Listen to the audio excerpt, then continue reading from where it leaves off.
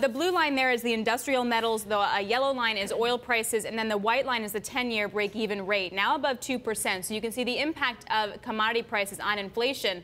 And then Mr. Trump attacks my commodity space. He said, looks like OPEC is at it again with record amounts of oil all over the place, including the fully loaded ships at sea. Oil prices are artificially very high, no good, and will not be accepted. Lisa. This is really important, and it shows sort of what we're dealing with. On one hand, this gives shale producers an opportunity to gain market share, right? So that should be positive for the U.S.